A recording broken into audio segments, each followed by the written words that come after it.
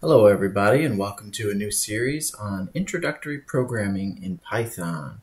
What we're going to do in this first video is we're going to get all of the software installed that we're going to need in order to do some coding on our machine. Now my software setup might differ from yours. If you want to use a different setup, that is totally up to you. What I'm going to use is the Anaconda installation, which has Python, some libraries, the Spider development environment, all that stuff pre-installed, which I find really good for people who are just getting started with Python, because installing some of the libraries through the command line can be a little bit intimidating. I'm also going to be using, for my primary development environment, Visual Studio Code. So I'll show you how to set that up as well. So let's get started. So as I said, these are the instructions for installing on Windows.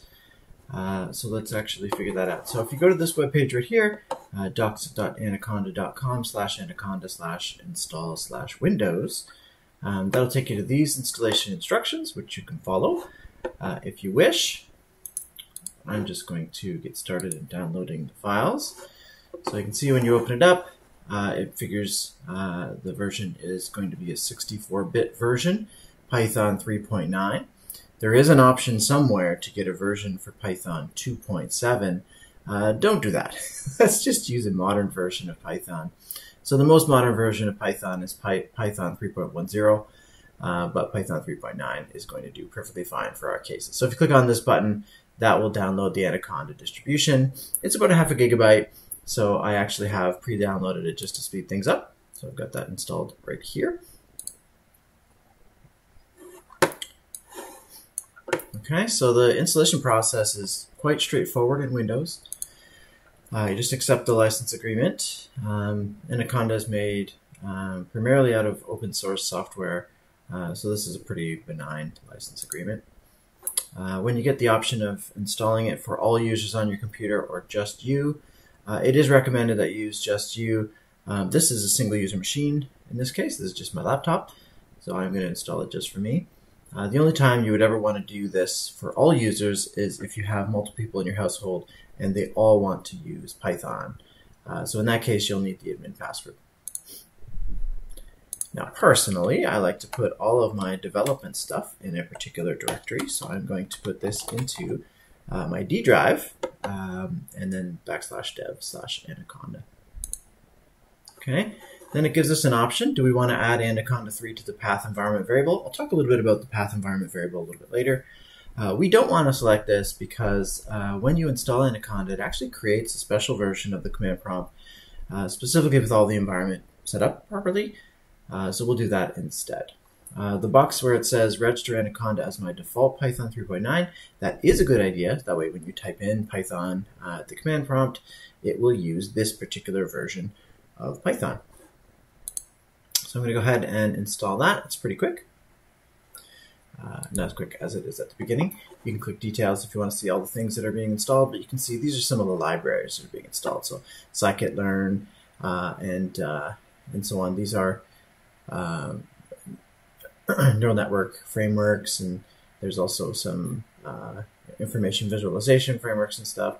That's why I said that Anaconda is really nice, because it does have a lot of things pre-installed that it makes it much easier for you if you're just getting started. However, we can always install more libraries if we want to at a later time. Okay, so while this is installing, let me just let that run in the background. I'm going to talk about Visual Studio Code. So Visual Studio Code has become the default programming environment for programmers of all programming languages. So it's heavily recommended. It's really nice. It has a lot of really nice features. But I guess the best feature about it is that it's really lean and light, so it can start up really quickly. Whereas if you want to install, and this is a common misconception, Visual Studio and Visual Studio Code are actually completely different software packages. If you were to install Visual Studio, it's a big package. It takes a long time to install. It takes a long time to start it up. It has a lot of capability, but basically with Visual Studio Code, it's very lean and light, and you install extensions that add support for the things that you specifically need. All right, so we could download this. Again, just to save time, I've pre-installed this as well, so I've got this loaded up right here. So I'll start that up in a second. But let's just check on the status of our Anaconda. It says installation complete. Everything is good there. And then we're finally done. It wants to do some pop-ups. I'm just going to say no to that. Okay. Let's first of all verify that Anaconda is working on its own. So I'm just going to go open up the search bar here. And I type in Anna. You can see that it gives me a couple of options. I can open up the Anaconda Navigator, which is a graphical environment that lets me choose certain packages to open up. But the one that I'm interested in here is this Anaconda prompt. You can see it says Anaconda 3 in brackets. There's also PowerShell, depending on what you're used to using at the command prompt. If you're not used to using command prompt at all, just do what I'm doing, which is the Anaconda prompt. Basically what the Anaconda prompt is a normal Windows command prompt, but it has all the environment set up specifically to use this version of Python that we just installed. And this is the same thing. This is the normal Windows PowerShell. If you have that installed, then you can use Windows PowerShell instead. I think because this is available on all Windows systems, I'll use this one. So when I open that up, it creates a nice command prompt window, but it does say Anaconda prompt. I'll just show you something real quick. The way programs run in Windows is when you type in a program at the command prompt, like Python, for instance, it looks in an environment variable called path. And basically what path is, it's a big string that contains a list of directories. And Windows is going to look in each of those directories to see if it finds a program called python.exe. And we can see that environment variable if we just type in echo %path%. And it actually, you can see at the very beginning, there's a bunch of directories that correspond to the d/dev/anaconda3 folder that I installed Anaconda in. You can see a bunch of those have been added. So all the way up to here, this is all the changes that were made by the installer for this specific environment. So that actually means that if there's something in one of these subfolders here, so for example, if there's something inside the dev Anaconda folder, then I type it in from the command prompt right here, even though I'm not inside that folder, I can just type in something like Python and it should actually find it. So now that I typed in Python, you can see that I'm actually in the Python environment. So we're running Python 3.9.7. That's the version that we just installed. It's reasonably new, and this is putting us into an interactive mode in Python. That literally means that we can start typing in some Python code here. I don't want to get too ahead of myself, but you can do things like calculations here. We can type in mathematical expressions, and it'll tell you the answer immediately. The way that we are going to be programming is we're going to be writing our code into a file, and then we'll be executing the file all at once. And we don't usually use interactive mode, but there are some good demonstration reasons why you might want to use this. But to exit out of this mode, we just did this to confirm that it was running. We can hit quit. All right, so let's leave that for the moment, and let's install Visual Studio Code. So remember that I have it in my downloads here. VS Code user setup. That's just what you get when you download right here. So I'm just going to install that here. So again, accept the agreement, and I just want to put it in the same folder. So I'm going to put it in d/dev. It's called Microsoft VS Code. All right, and again with the options here, personally I'm not a big fan of creating a desktop icon. I like to keep my desktop nice and clear, but I like all of these options. So for example, these two add in, they're called shell commands, and basically what it means is in Windows Explorer, you can right-click on a file or you can right-click on a directory and open it up in Visual Studio Code, and I like to do that. It's really quite convenient. It's also possible from the command line to type in something like code and then the name of the directory, or code and then the name of the file, and it'll open that up in Visual Studio Code as well. This third option here is saying, well, if it sees any files that are supported by Visual Studio Code, like Python files, .py files, then it'll automatically register this as an editor, so that you can just right-click on it and it'll show up as one of the editors that you could use to open that file. And then again, finally, add this to the path. That's so how I can, just like with Python, I could just type in Python from the command prompt, and the path variable contained a directory somewhere that had python.exe in it. Similarly, in this case, somewhere in one of those path directories, there's going to be a code.exe, which allows me to execute Visual Studio Code from the command line if I want. which is a pretty useful thing to know how to do. All right, while that's installing, let's just double check to make sure that the environment is working, and then we're going to create a simple program. Okay, fair enough. It actually worked already, so let's never mind that. Let's put that on hold for a second. So I'm just going to open up Visual Studio Code so that we can see what's going on. So I've got my font sizes set really, really high just to make sure that everybody can see what's going on. But this is the basic environment. If I want to create a new file, I can go to File, New, or I can do Control-N. So new file here, and then you can select a language like it says, or you can literally just start typing. So for example, here's a really simple Python program. We could say something like, hello from Python. And so this is just the keyword print, and then inside some round brackets, we've got a quoted string here. Now I'm just using single quotes, but you can also use double quotes, but you have to be consistent. If you use a single quote at the beginning, make sure that you use a single quote at the end, and we'll be talking about this in a future video. Okay, so I'm just going to save this file now. So I've got a folder all set up, so I'm going to call this the test install.py.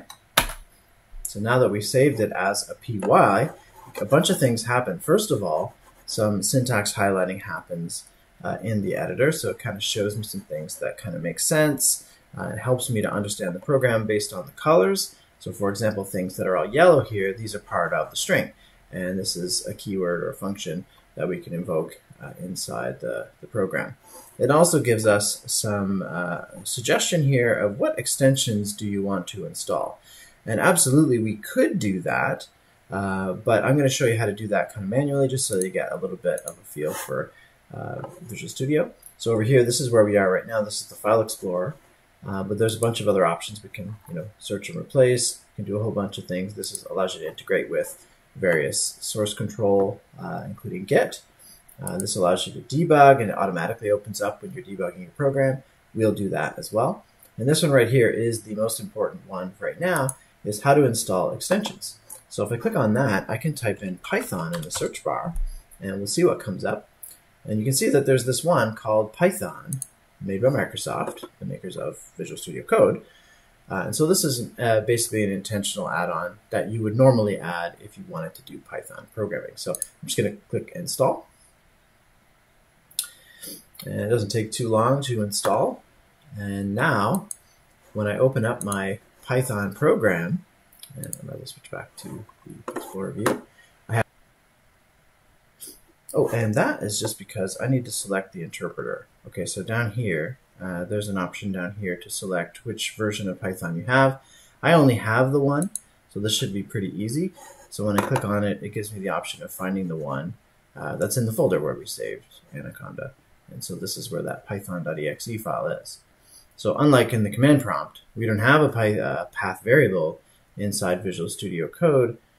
We actually have to know where the various interpreters are. And we can add a whole bunch of them and switch between them inside Visual Studio Code, which is pretty handy. If I want to test this to make sure that it still works in Python 3.10, then I can do that. So anyway, once I have selected that, I can run the program, and you can see that it says hello from Python. So the program seems to be working just fine. Let's go back to our Anaconda prompt here. Now I did install, I did say that I wanted Visual Studio to have it added to the command, to the path variable. But if I actually go back and I execute this, I just pushed up twice on the cursor, by the way, to go up 2 commands. You actually will see that nothing has changed with the path. It's exactly the same path that it has been since the beginning.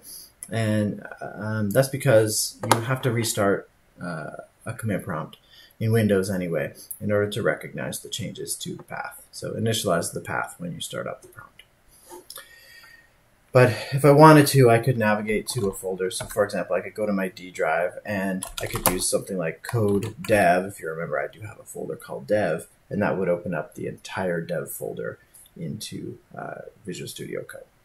So that's an option anyway. All right, but let's actually go to this test install folder here. And sorry, I can't remember where it's supposed to be. There we go, summer 2022. And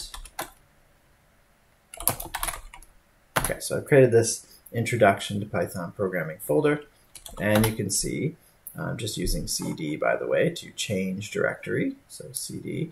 And if you want to just start typing it, you can hit Tab to finish the command. If it's able to figure out you're probably typing this folder name, it'll automatically complete it for you. dir just says show me what the contents of the directory are. And you can see we've got this file called test_install. I want to run this program from the command line as well, just to make sure everything is working well in every way. So in Windows, you just use Python. So the name of the program is called Python. What you'll typically find in Mac OS or Linux is that it'll name it either Python 2 if you're using a really old version of Python, or Python 3 if you're using any version of Python after version 3.0, which we are using. So if I was on a Mac right now, or if I was on a Linux machine, I would type in Python 3. But for simplicity here, let's just type in Python, and there we go. Seems to run it all right. Now, if you do find that you need a library for something, what you can do is you can use the pip command in order to install. And so the pip command allows you to just do pip install, and then whatever your library is called. Okay, so let's actually do one of those. I've got a page up here for Pygame, and if you don't know what Pygame is, it's a very cool library for making games in Python. And some of my videos on my channel actually use this. So I'm just going to show you how to do this. Notice here that this command for getting Pygame installed says -user is going to install it in the user's home directory. It's not going to install it globally, which is good because then I don't need administrator permissions in order to do that. So that's a good thing.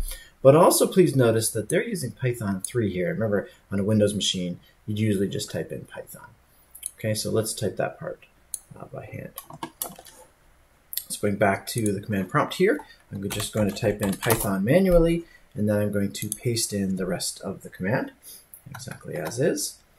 And again, the pip, which you can actually already install, you can say pip install, or you can say python-mpip. These are basically the same thing because pip is actually a Python program, but there is an alias for it so that you can run it directly by just typing pip. So I could literally just type pip install -u pygame -user. Okay. Now, actually, I already have this installed, so it actually puts it into my home folder here. You can see in Windows, this is your home folder. So it puts it into a Python 3.9 subfolder where all of the packages are. Okay, so again, this is a subfolder of my home directory, so only I can use it. That's okay because I really installed Anaconda just for myself. And again, this is only a single user machine in this case. All right, and there's even on the website here, there actually is a command for testing it out. So there's a bunch of built-in games that we can try. Again, have to change. Oops, that's not what I meant to copy. Let's try that again. I have to change this to Python instead of Python 3. But otherwise, it should work unchanged. Okay, so there we go. I wasn't ready. Let's try it again. There we go. So we got a little simple game. One of the games that's developed as part of the documentation for Pygame. So pretty neat. All right, so definitely convinced that this software is working fine.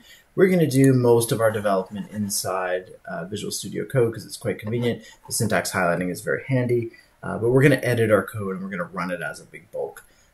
So we just save it as a .py file, and then we'll just click the play button. Execute it right in here, so I don't really have to leave this window at any point in time. However, it's a good idea to know how to do things from the command line sometimes. And notice that there is basically a command line down here. So it is possible for me to type in, pip install pygame down here if I wanted to. And that is totally possible, but this is really the exact same environment. Well, this is actually a PowerShell, as you can see from the PS over here. But the command environment is basically the same. Okay. All right, so that's it for today. What we're going to do in the next video is we're going to start learning some Python programming. So we'll introduce basically types and variables. So I'll see you next time.